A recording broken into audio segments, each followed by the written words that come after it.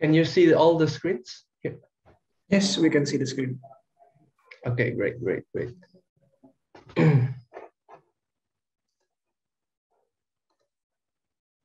Okay.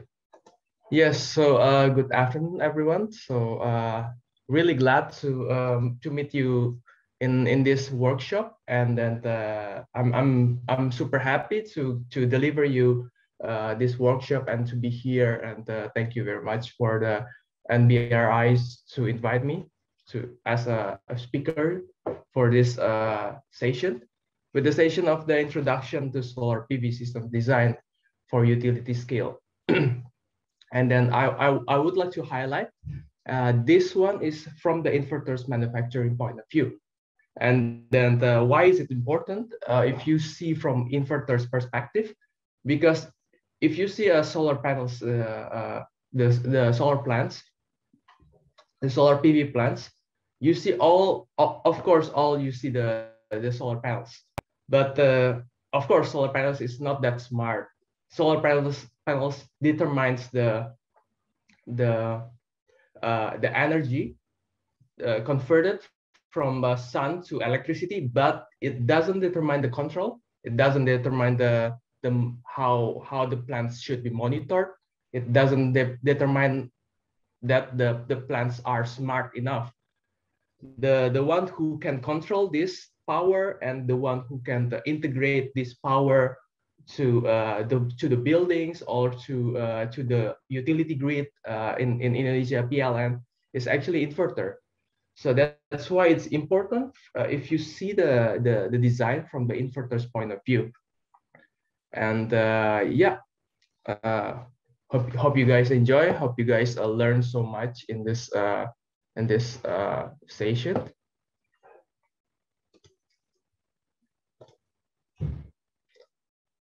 So as it's already introduced by the colleague Adit, Mr. Adit. So I'm Yunizar Pragistio. I'm actually a graduate from Indonesian University and my bachelor 2011, and then I continue my master's in the TU Delft, Netherlands. And then after that, I actually had some work experience in the Netherlands, mainly in the electrical engineering, and right now I'm the product manager in the Sungrow. So Sungrow, I think in Indonesia, it's widely available there as well. It's a well-known solar inverters manufacturer in the world. So we actually manufactures inverters and also storage systems as well. And then we actually delivers inverters with the biggest capacity. So we actually have the string and central solutions. Later on, we will learn what are the strings and the centrals.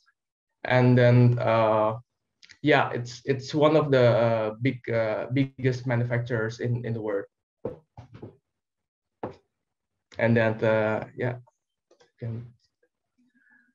And the agenda for today is first we would like to learn together about the utility system solutions, about the system architecture, what determines the CNI, like commercial and industry, or what determines it is the plants are utility scale. And in utility scale, we have also different kind of architecture. We have utility scale with string inverters and central inverters. And the second one, I would like to highlight the features that are essentials in the inverters. And it can provide you more energy production of the solar panels, and also provides you support of the grid and also protections of your plants as well. And then the third one, I would like to highlight the installations of the solar plants during design and also the pre-installation as well. And then the fourth one, I would like also to to give you a better understanding about how can the monitoring system or the monitoring architecture is implemented in the utility scale. And we will learn what are those components and what are actually the function of those components to monitor the system and also to control too. Yeah, and then in this workshop, I would like the participant to be actively involved. So later on in the middle, I will actually give you some quiz via Menti. So prepare yourself with some quiz, and also this can be done via your phone or also website. So yeah, we begin to the introduction.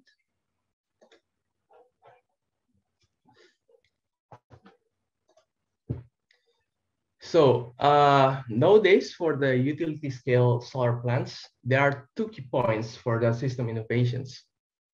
If you see in here, in this slide, there's a DC side, which is connected to the solar panels. As you know that the one that is connected to the solar panels is actually DC electricity, so direct current. And then another side is the AC that is connected to the grid after the inverter. So that's why it's crucial for the inverters, because it's the essential part to transform your solar panels power to the power that can be accepted by the grid or by your building network. So from the DC side, we see the trend that is a lower LCOE, because yeah, LCOE means levelized cost of electricity, so means the energy price. How to determine the energy price? One of things is the energy itself that can be harvested from the solar panels. You see from the trends, we see yeah, from Germany it's around 5 cents per kilowatt hour, until from UAE and Saudi Arabia it can be achieved at $2 per kilowatt hour. So how can it be? One of the important thing is from the DC side, from the solar panels point of view. So you have a high DC-AC ratio. So means like if you design the systems, any solar plant system, you put the solar panel power is higher than the inverter power. So let's say the inverter power is 5 kilowatt, your solar panels should be higher than 5 kilowatt. So that means that let's say the solar panels is actually 6, and then the inverter is 5, so the DC-AC ratio is 6 divided by 5. It's about yeah, it's about 1.2. And then when you put more solar panels, so the DC-AC is higher. So actually you can harvest more electricity, more sun energy. So the key innovation in inverter, we actually can accept more power from the solar panels, so that they can ensure more production. And the second one is the efficiency. Of course, we were talking about the efficiency of the solar panels. I can imagine in my in the market 10 years, 5 years ago, the efficiency is around 17, 16, 15. And right now, the efficiency of solar panels is it can be achieved to 20, 22%. I've been in the exhibition. They actually have more advanced technology, can achieve 20% efficiency. So it's one of the factors.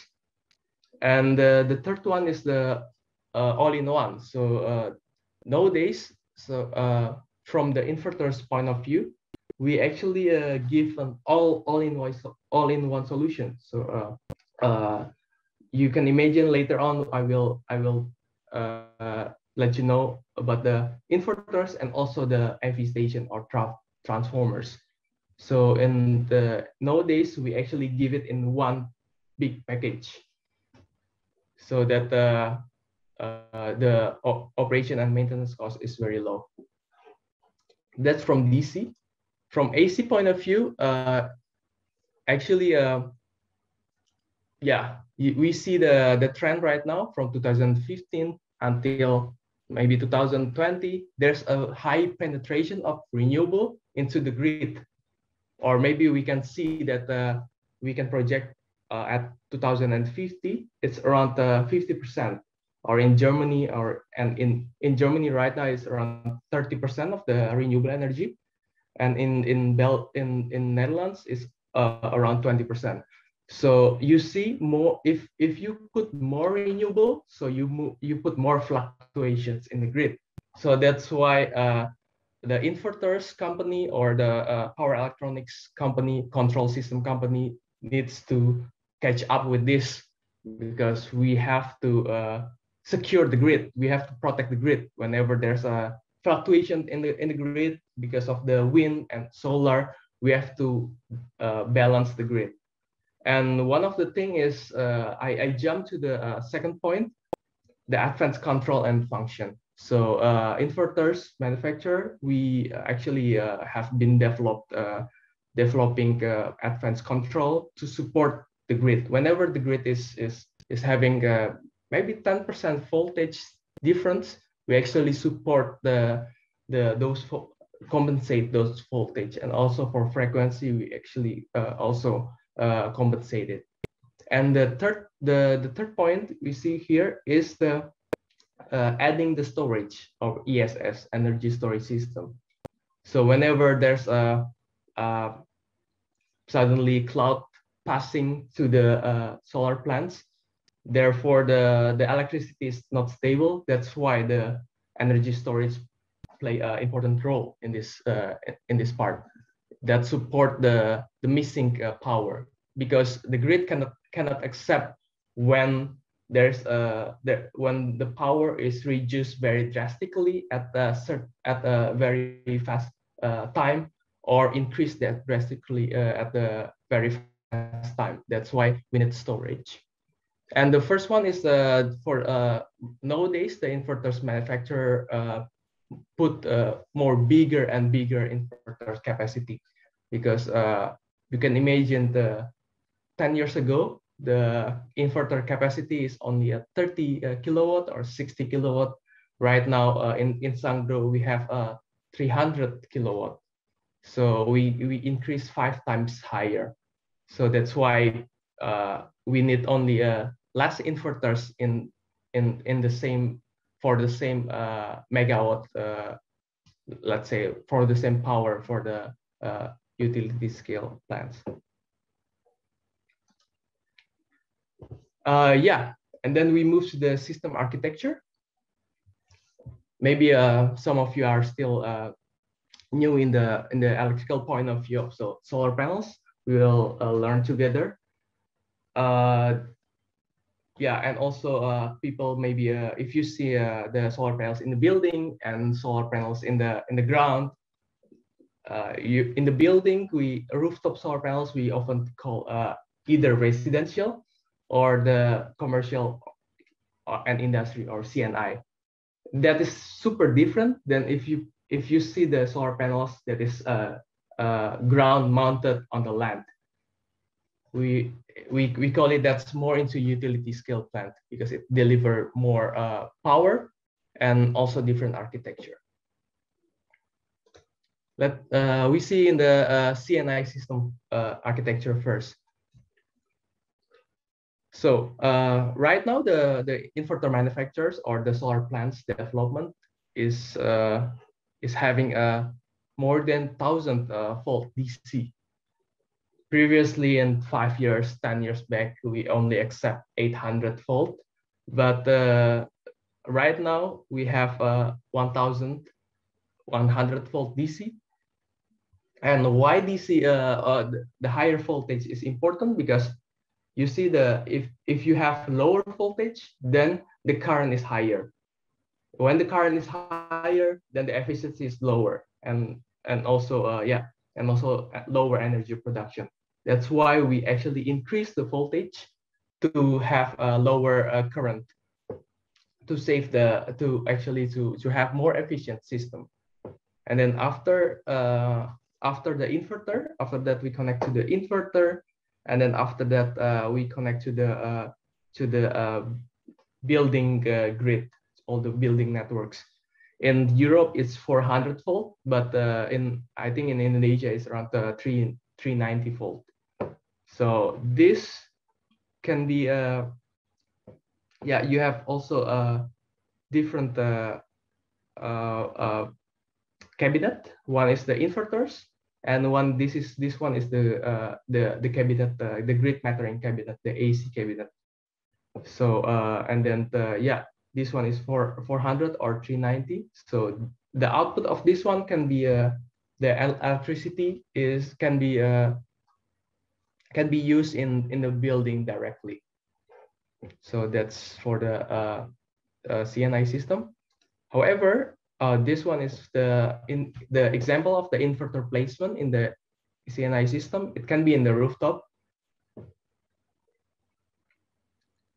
However, for the utility scale, we're talking about string system using string inverters. You actually have multiple inverters, and right now the voltage level is 1,500, so around 50% more. That's why, because we want to minimize the loss. And after that, the output is 800. This is AC, 800 volt. And then you cannot just connect it to the building network or the grid, because for utility scale, the grid is actually in the distribution network, which is around 20 or 35 kilovolt, or maybe 10 kilovolt. So actually you need a transformer, step-up transformer, to change the voltage from 800 to around 20 to 35 or 10 kilovolt. So that's why it's important to have one more component, which is the MV station here. And then you can get the auxiliary power supply by adding more transformers to change from 800 volt to 400 volt. And this one is for the string systems. We see like there's a lot of strings connected to one MV station or one transformers. This is the example of the string solution. Usually we put the string inverters directly underneath the solar panels mounting systems, and then you connect those different inverters into one transformers located into one location. So you see that's one of the planning to consider. But this is different with the using central solution. There's only one inverter together with the MV station here. So when you connect one inverter, this is only one inverter, or maximum in Sungrow we have 2 inverters connected to one transformers. In the transformers, it actually change the voltage into, again, 10 to 35 or 20 to 35 kilovolt that can be accepted by the grid, by the PLN. So, but the thing here, to compensate this, because the cable input of the string inverters is only 2 or maybe 4 cables, but you need to connect a lot of solar panels. That's why you need to have the DC combiner box in order to make it to combine different solar panel strings into one input. So you need DC combiner box. So that's why this what makes the difference of the central and string is the DC combiner box, and of course this adds cost as well. By default, if you compare with the string inverters and this big chunk central inverters, the cost per kilowatt is actually lower using central inverters. So the central inverter is cheaper than if you buy a lot of string inverters. But you need to consider this. You need to consider the DC combiner box as well to the cost. That's why sometimes when we see the cost of the central inverters and multiple string inverters in one to compare, always central inverters is lower. But if you add the PV combiner box, it can be the same at the end. So different architecture, different efficiency as well. String inverters have more efficiency because it has more MPP tracking in the systems, but central inverters only have one MPP tracking. So that you can imagine when one solar panels got shaded, actually the rest of the solar panels connected to the inverters, it's actually get lower as well with the production. But using the string inverters, when the one gets shaded, but other solar panels not have a shading, those solar panels can actually produce the energy. It doesn't affect to other solar panels. Okay. Yeah, this is one of the example of the solar plants with this central systems. You can imagine there's no inverters, small inverters anymore, but you put the big inverters, let's say also big inverters in here together with the transformer station.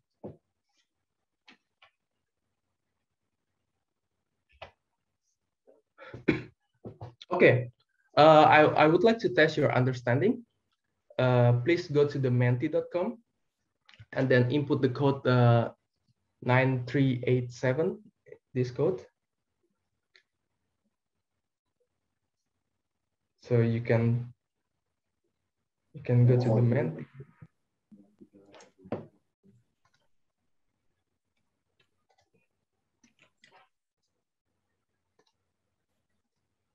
And input that one, and because I have questions.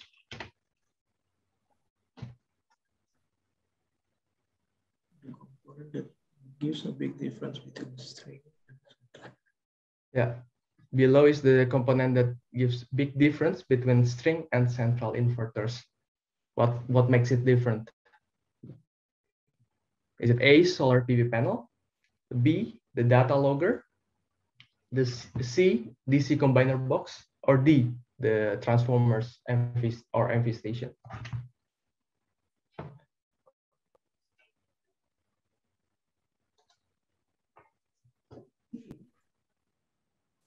Maybe from the participant, anyone want to answer this question? I can see 3 people are answering, so you're missing more.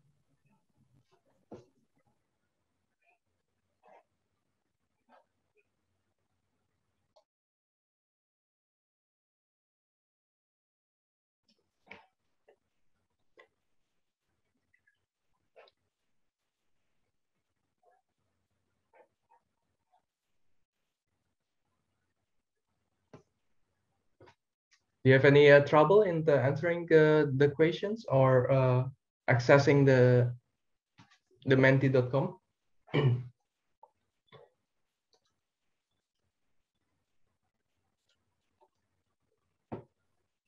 Maybe I'll help to type it in the chat box so they cannot just copy paste the link. Yeah.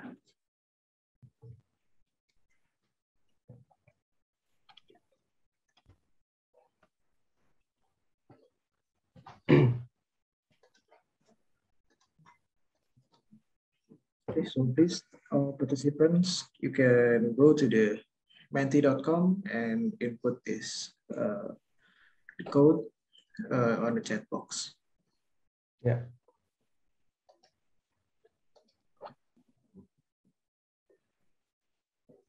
Okay. More people are answering right now.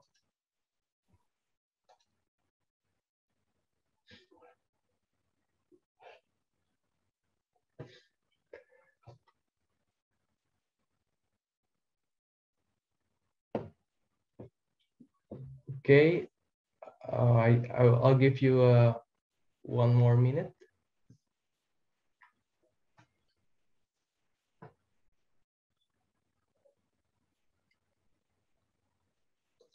And yeah, I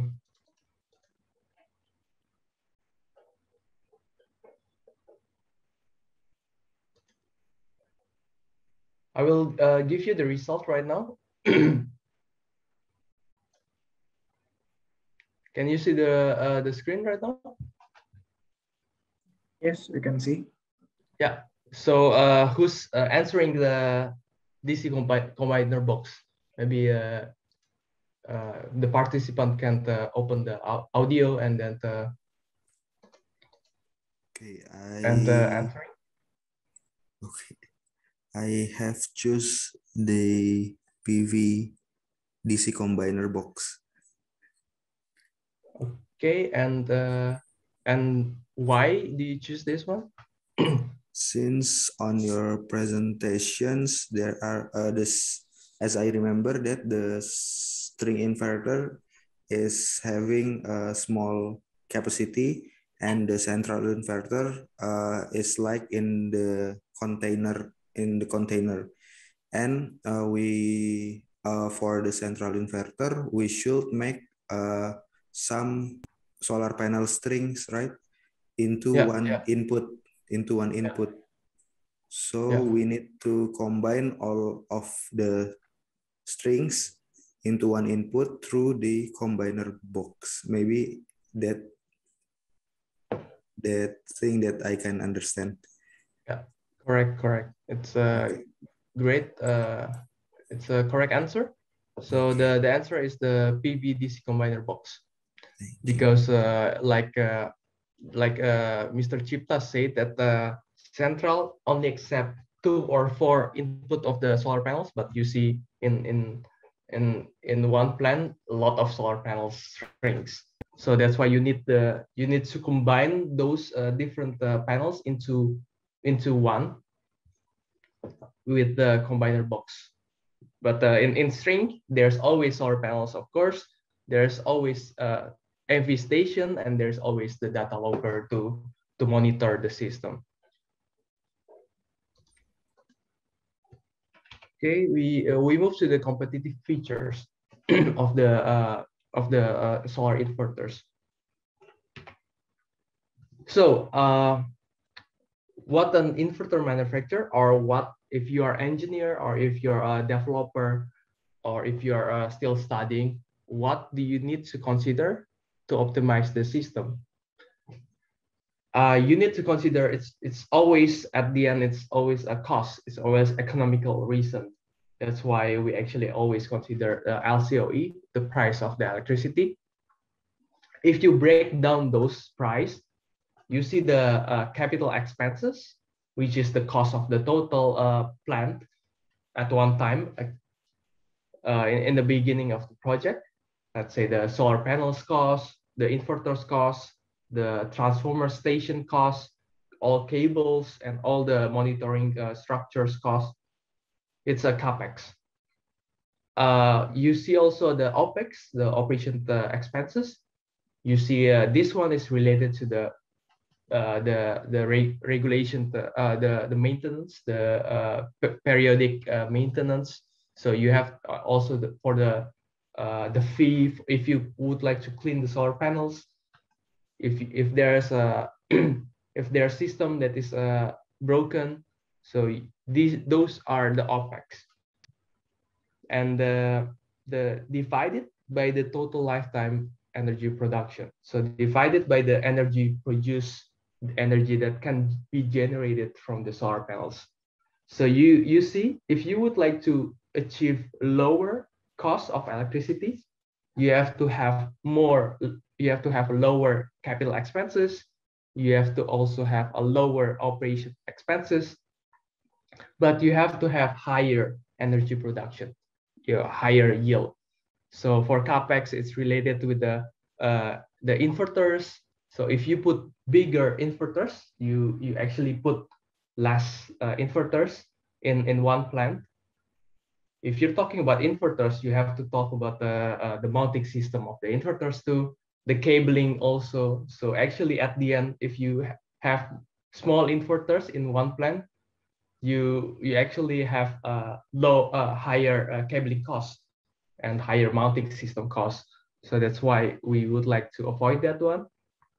For the OpEx, we need to have a higher reliability of the system and easy operation and maintenance. Sometimes, of course, right now every plants can be monitored remotely, and the inverter should be smart enough to perform the protections when something happened. And the third one is the high yielding. So the inverter should have the high efficiency to convert DC to AC, also a low cable cost as well, compatible with the high DC AC ratio. And I would like to add one more for protection. So this one is actually like the insurance. So you need to have a better protection of your systems. I will tell you all about this.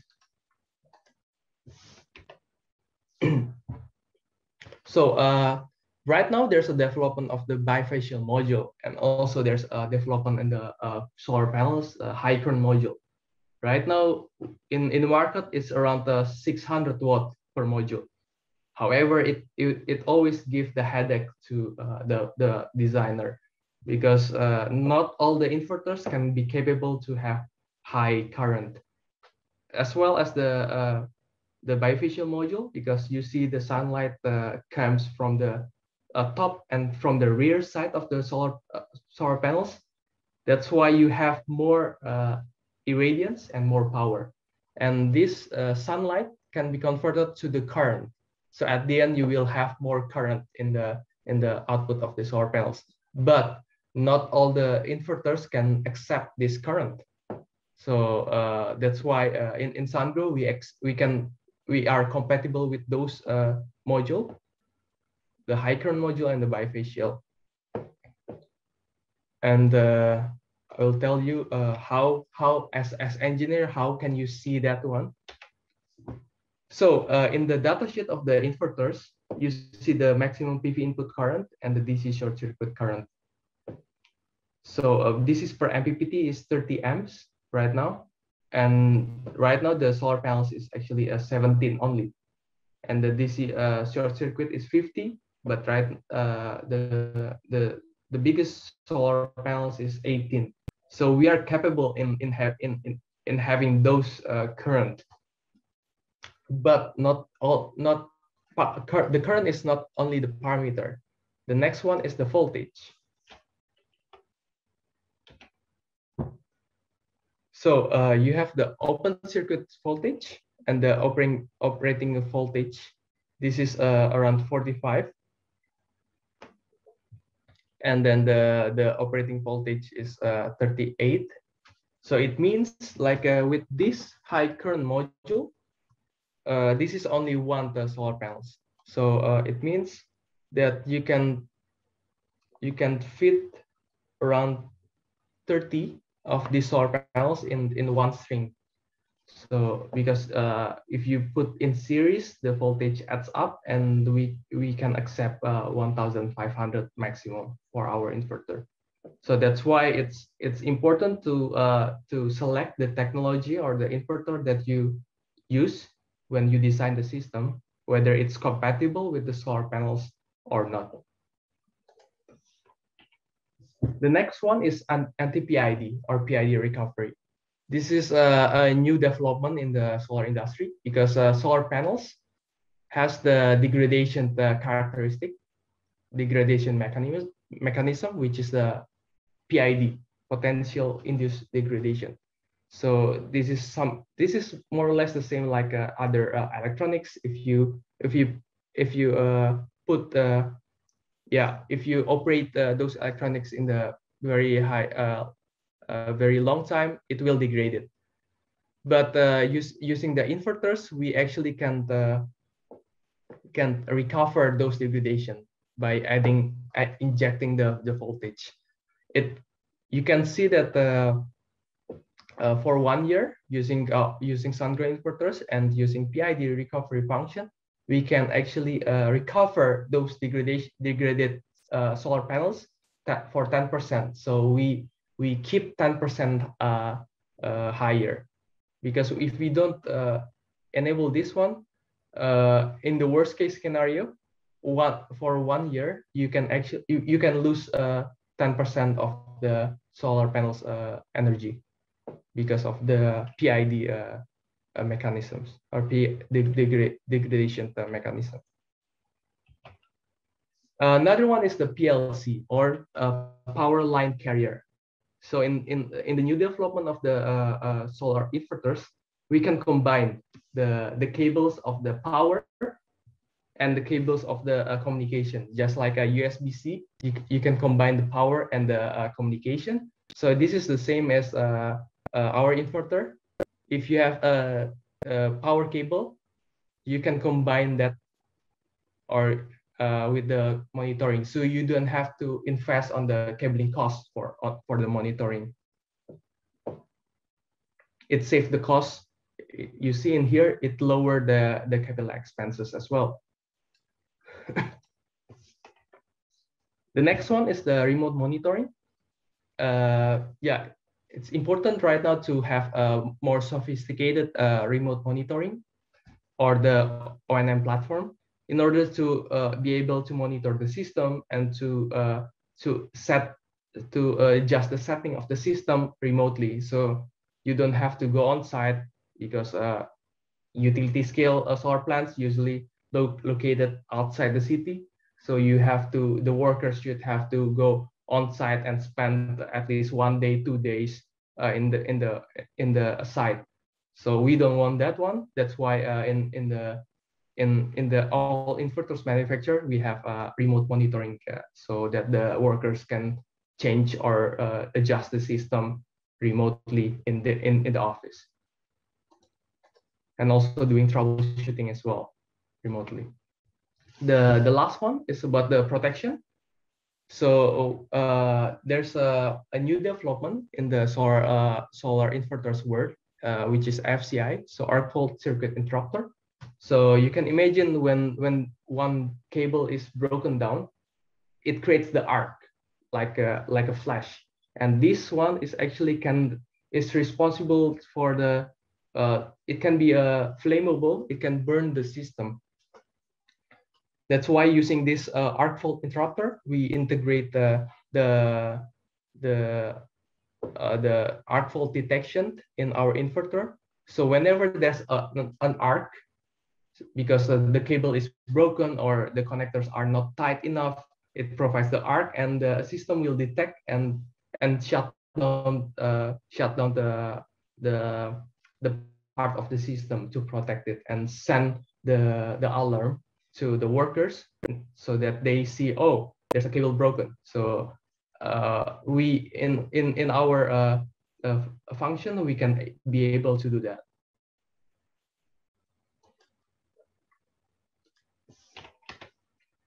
And again, test the understanding. So test your understanding. You can go to the menti.com.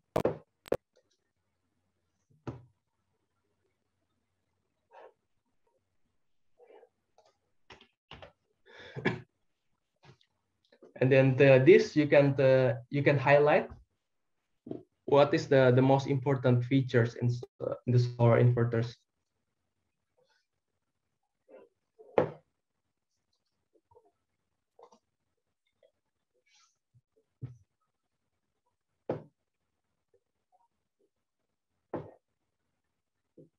So you can go to the menti.com and put the code and answer. I'll give you some time.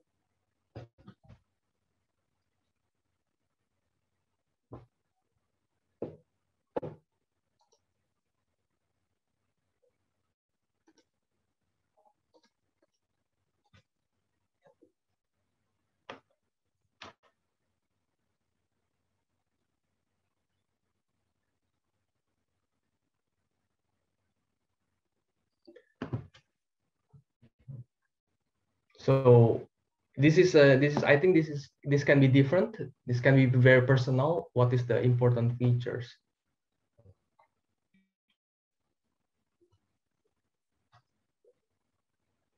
Based on your understanding.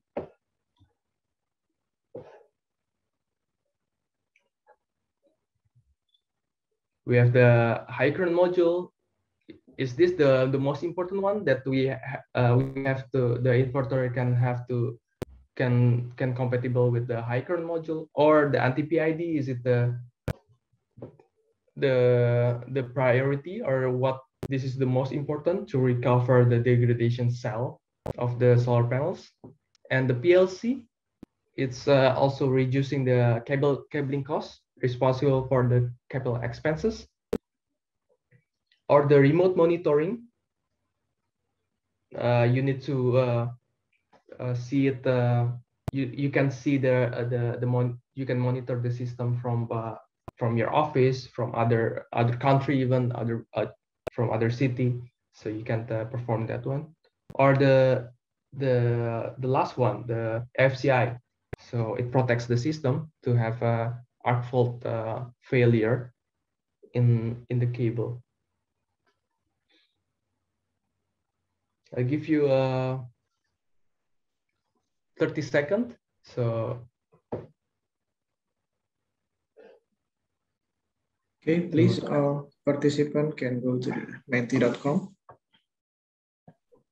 and use the code 6222229.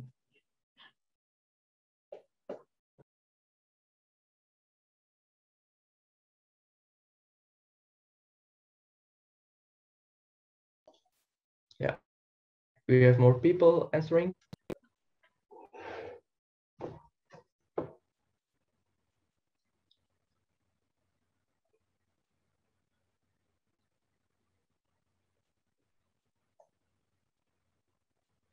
Okay, I think we'll stop the question and then provide you the answer. This is what the participant answers. So there's no wrong and right answer. It depends on I would like to see from the participants' point of view. What do they think it's more important that to have the features? And we see that more at the end the most important one is the FCI. It's it's actually can be true because it's kind of like insurance. If you have the failure in the arc fault, you can not just burn the system, but burn the entire solar plant's systems, and it will have a loss of also the production, all the asset. And you can imagine if you install the system in the building, on the top, then you can burn the entire building. So actually you can burn the capital expenses, the asset of the building as well, outside the plants. So that's why it's important. And the second one is the anti-PID and PID recovery function. So it will become a trend in the future, because if you have more voltage on the solar plants, you actually have more severe degradation. So that's why you need to have the recovery function. And the third one, of course, this is very essential. If you have no more remote monitoring, how can you know that the production, the plants produce the energy? Even though you put some plants, if they don't produce energy, then you actually, for only 1 day, 2 days, then you lose the money. And the fourth one is the compatibility with high current module. It's not that not important. It can be, because the solar panels, you can put more solar panels, and you have to be smart enough in designing. You can try something else too. And the fifth is the PLC communication. Yes, I think this is in Netherlands. So we also don't use this one. We use the usual, the common communication cable, which we think it's more robust. It's more stronger than this is new communication. So okay, and can go to the next one. I would be very fast in this installation, because it's more into electrical point of view. So when you connect the cables to your inverter, there's in total there are four cables. One is the DC connected to the solar panels, and the second one is AC connected to the grid. The fourth one is the third one is the communication line connected to the data logger, and the last one is the earth. You have to connect to the earth in order to prevent the people for getting electric shock. This is for protection. So you see that only sorry, Mr. Yunizar, the time is 5 minutes left. Yeah, sure. Only the cable is actually the AC cable should be protected by the circuit breaker. You don't have to protect the DC, because the inverters can protect it. And I think this one is the most important. I will skip the rest, because at the end you will get the slides. And then I would go to the monitoring section. This is very important. For utility scale, this is the monitoring scheme looks like. You have an inverter and the MV station here. The MV station can be monitored and by the smart communication box, or we call it data logger, and also with the meteor station like parameters or the temperature sensor, you can connect to the data logger. And then from the data logger, you can connect to the PPC or the power plant controller. So this is to automate the system. So whenever there's a grid failure, the voltage going down or high, it automates the control of the solar panels. And then after that, you connect to the SCADA. So remember, SCADA is more into monitoring. So you monitor the system from the SCADA. And from SCADA, you can have the monitoring platform even from your phone. You can monitor the solar panels. Even the 10 megawatt, 20 megawatt solar panels can be monitored from your phone and can be adjusted from your phone. And the local SCADA is for the grid operators. In Indonesia, we call it the PLN. They can monitor the system, see the production of the solar panels, and perform any protection action whenever something is not going well. But for PPC is a power plant controller. It's to control the system, to automate the solar plants. So that's why this is I think this is something new in Indonesia as well, because in Europe we have been using this for the past 5 years. So it's to automate the system. And then